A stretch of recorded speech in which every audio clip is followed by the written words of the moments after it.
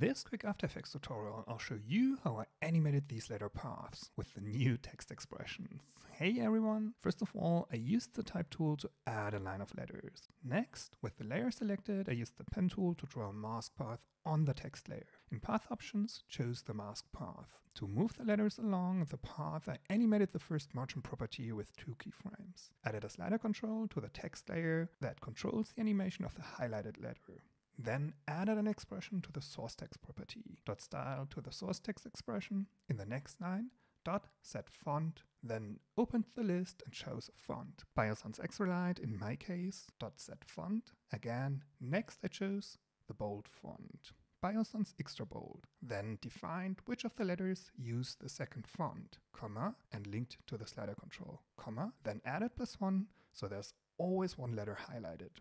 The slider value determines which one. I added more properties, .set font size, in parentheses, the value 150, comma, linked to the slider control again and added comma +1. There are many more text methods you can add.